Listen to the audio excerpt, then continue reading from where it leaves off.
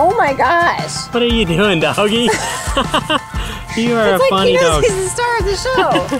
Whether you've been living RV life for 1 week or 1 year, chances are in that period of time, you've probably had some pretty funny moments and maybe some embarrassing moments as well. So in this video, we're gonna get brave and share with you some of our most embarrassing moments, and you're definitely gonna wanna watch to the end because we have saved the best for last.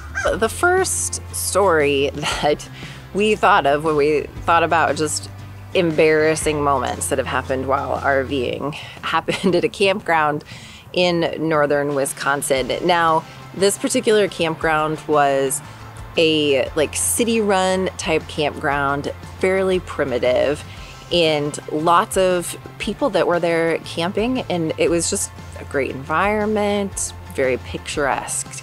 So, didn't really think much of it when it came to having the dog come in and out when he would need to come in and out, because usually he's very obedient and he doesn't wander off or anything like that where we have to worry too much about him. So morning comes, the dog has been inside all night and he needs to go out. So here I am, literally in my pajamas, blind as a bat because I wear contacts, no contacts in, no glasses on, nothing of the sort, and decide that I'm just gonna take him out, have him go potty fast, bring him right back in the RV. Well, no sooner did I open the door to the RV than Alaska takes off in a beeline for a camper way across the campground, and I do mean way across the campground, because he just wanted to go say hi, evidently, to these lovely people that were enjoying their morning coffee. So here I am, barefoot, in my pajamas, like no support, if you catch my drift there. Teeth not brushed. I mean, I am a hot mess chasing this white furball, who at this point, of course, is just refusing to even pretend that he has a sense of hearing, because is he listening? No, he's just more interested in going and saying hi. So chasing him across the campground in my PJs, barefoot, to get him to come back to the camper. So that will never happen again, but I am sure that is not my finest moment and slightly embarrassing to have happen. Okay, so here's a little bit of a funny story. So as you know, we do travel with our 2 cats and our furry dog behind me, Alaska.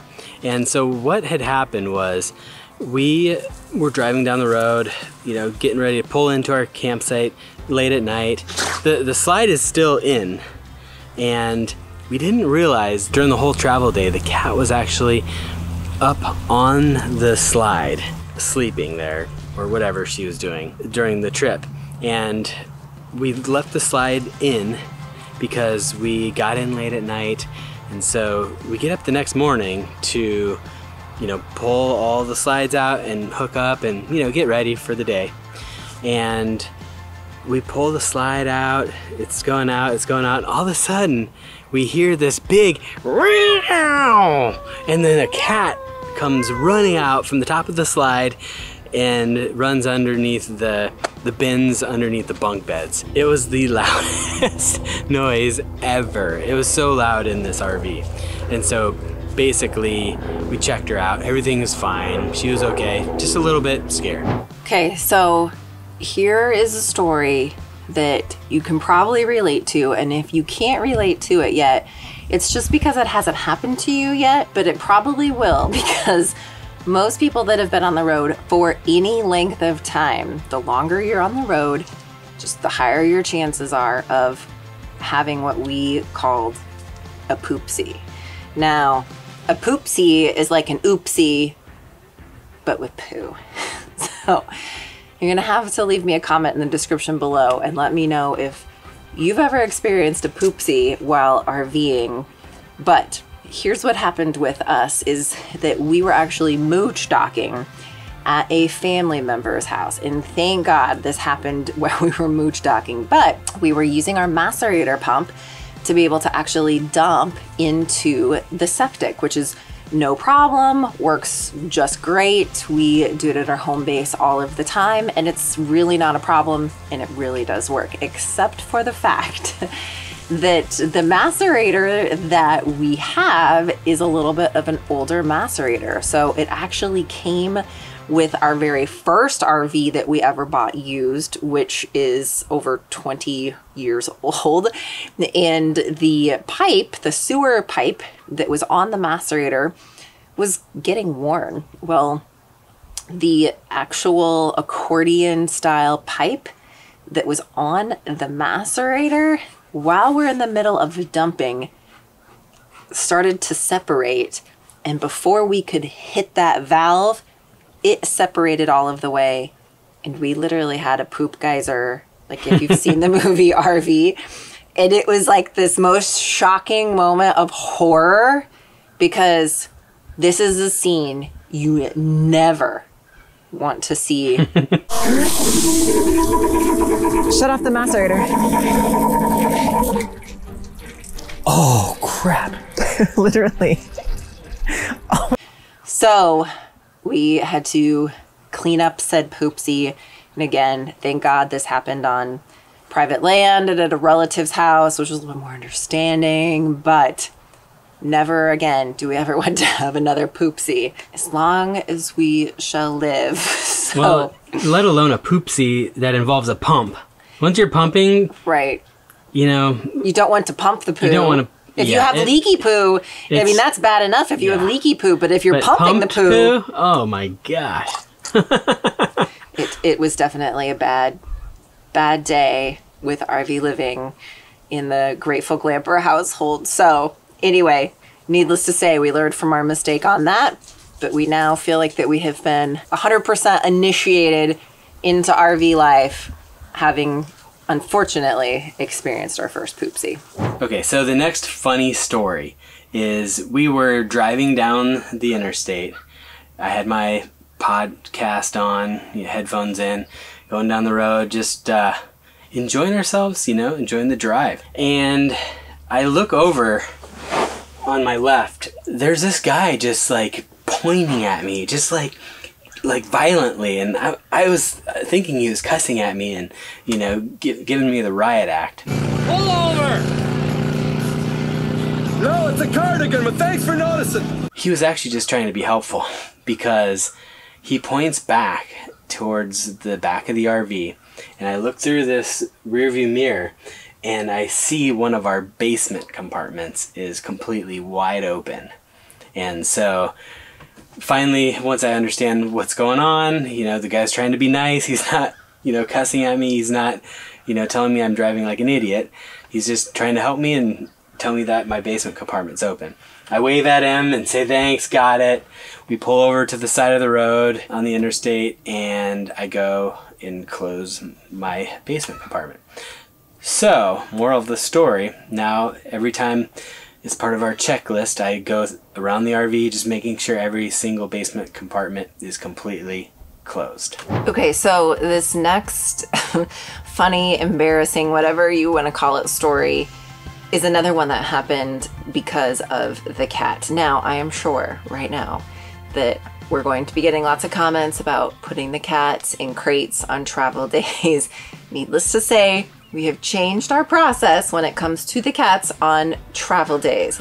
So this was pre-process change, but we had pulled into a campground for the night and we're just working on getting all set up. And so at this point, because of the first cat incident, we kind of were taking at least a visual of where are the cats before we start to put out the slides. So we can't find one of the cats, and they're nowhere around the slides. Like, we're not finding them in the RV. Hey dog. You want part of the story? So we kind of start, calling, here kitty kitty, all of this stuff, and I faintly hear him meowing. So we're kind of trying to decide, where is this meowing coming from? Because obviously the missing cat is somewhere, but we're not sure where. So At this point, Ben is actually outside getting things hooked up, and he comes in and tells me he also heard the meowing, but where he heard it coming from, it was coming from right around here. And so I take off the bra of the RV, open up the front hood, I guess you'd call it, and there is a cat there, and it's our cat, and she was meowing, you know, and hysterical. This cat had been in the front of the RV, basically outside, while we were driving down the road. So while we're very thankful the cat did not fall off of the generator that she had obviously perched herself on, now we had to find a way to extract said cat. And let me just tell you, there is not a ton of room between the RV generator and any sort of access point at all. So we got the cat back. She definitely had a strong smell of engine oil, but other than being a little scared, was none worse for the wear, and we were able to go on with our night and get settled in and have a wonderful night's rest. So if hearing some of these stories are making you think of some funny things that have happened to you on the road, you're gonna have to leave us a comment below and share some of those blooper moments with the rest of us as well, because, you know, if we can't laugh at ourselves at the end of the day, then we probably all need to take a very giant chill pill. But here is another funny thing / rookie mistake that we made while we were out within those first couple of years with this particular RV. We have a very large patio awning. This particular awning is a power awning that has a wind sensor that will bring it in if it's too windy. What it does not have is a rain sensor. And because it's a little bit of an older awning, it's actually missing the piece to be able to tilt the awning if there's heavy, heavy rain. So we are camping at a KOA in the Savannah, Georgia area, and I am down at the pool with the kids. Ben is back at the rig getting some work done, and there is a major torrential downpour that happened within seconds. So the kids and I run from the pool area inside of this little kind of activity center, several other families that did the same. And so we're just all kind of chatting and talking while this torrential downpour is happening. Ben is back at the RV getting some work done, totally in the zone. So the rain finally lets up. We start walking back towards the RV, the kids and I come to the RV and I see our awning sagging, because it is full of rain. It's all kind of pooled towards the middle of the awning. And my first thought is, oh my gosh, this awning is going to break. And so I knock on the door, I get Ben, and I'm like, hey, look. And he comes and he just looks, and he went back inside. And I'm like, okay, that's weird. What is he doing? So I'm like, well, I got to get this water off. And of course, you know, Ben is formulating a plan. I just don't know. He's formulating a plan. So I grab a broom handle and I think, okay, I'm going to push it up in the middle. The water will go off to the side. No, that's not what happened. All the water comes to one side, completely collapses in the one side of our awning. And then when Ben comes out and looks, the situation is now 10 times worse than it was at the very beginning. So we had just a wonderful bonding moment as a husband and wife of trying to get the awning put back together. And still to this day, we've got a slight bent arm, but it works. It goes in and out. And so this is now just but a distant reminder of that moment that we communicated perfectly as husband and wife in the moment of a small crisis. Wanna go to like Florida Keys? Go for a ride, go to the Keys. So we wanted to take a minute real fast to thank Campground Views for sponsoring today's video. Now, trip planning is something that is of utmost importance these days, with campgrounds getting a little bit harder to get into, and campgroundviews.com is our new go-to tool when it comes to trip planning, when it comes to looking at the campground before we actually book. Now, This is a game changer because we have had more than one instance where we have gotten to a particular site, parked our RV, only to realize that there's a bush or a rock or something that really just prevents us from putting out our slides or from accessing our storage compartments underneath. And campgroundviews.com is the only tool that we have found that lets you actually see the campsite before that you book it. So we're able to look at those campsites, make sure they're gonna work, and see if maybe there's actually a better campsite within that campground that we would rather have that premium site first. So thanks to campgroundviews.com. There'll be a link in the description below because we highly recommend this tool and of course are grateful to them for sponsoring today's video. Okay, back to some more stories. Okay, so this is probably the most embarrassing moment that we have had to date as RVers. And I mean, this is a doozy. So for you to understand how this could have even happened, I need to give you just a little bit of background here. So I am sitting right now in the driver's seat, and when we set up at a campground, I'm going to show you how we used to do it. And because of what happened, we have now changed, but this is how it used to go. So because we like to flip these seats around when we set up at a campsite, the way that we had set up in the past is this particular steering wheel would be tilted all the way up like this. So this seat would get flipped around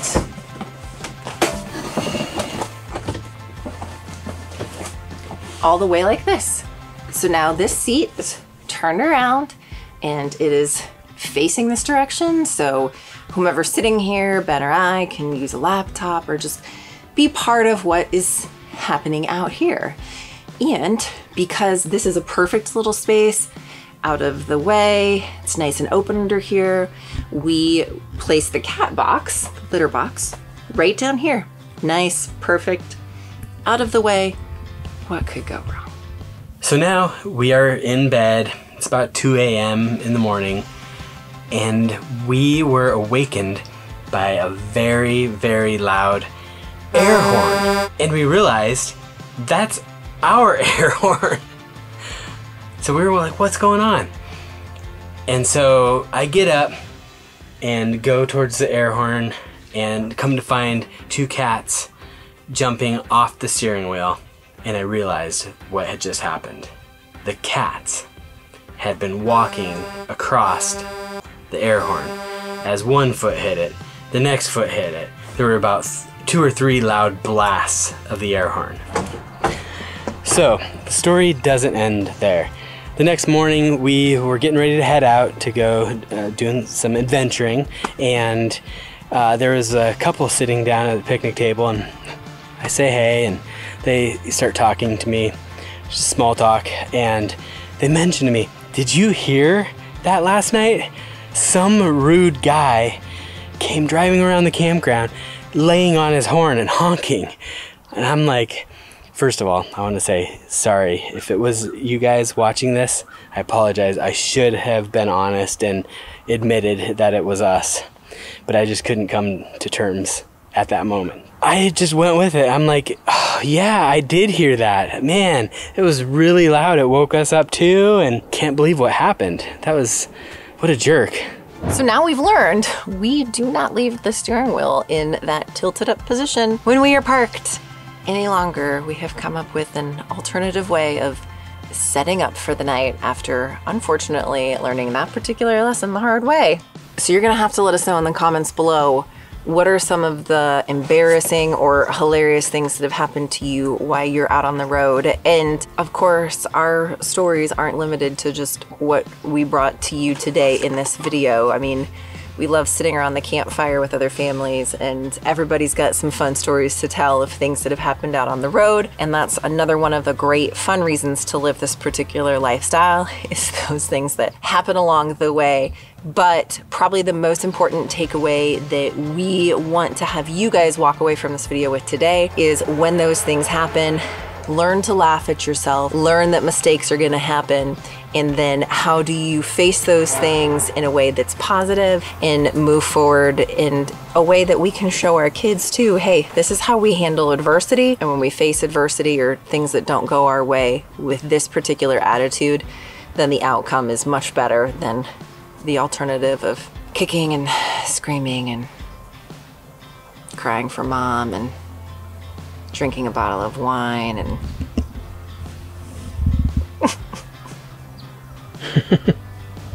now, whether you've been living our life, you haven't been living our life. Or at least if you have, tell me if it gets any better. No, just kidding. I can't talk today. So we're parking. So whatever. So I'm going to put some links for some videos that pretty sure you're going to enjoy here and here. Make sure you hit that subscribe button over here.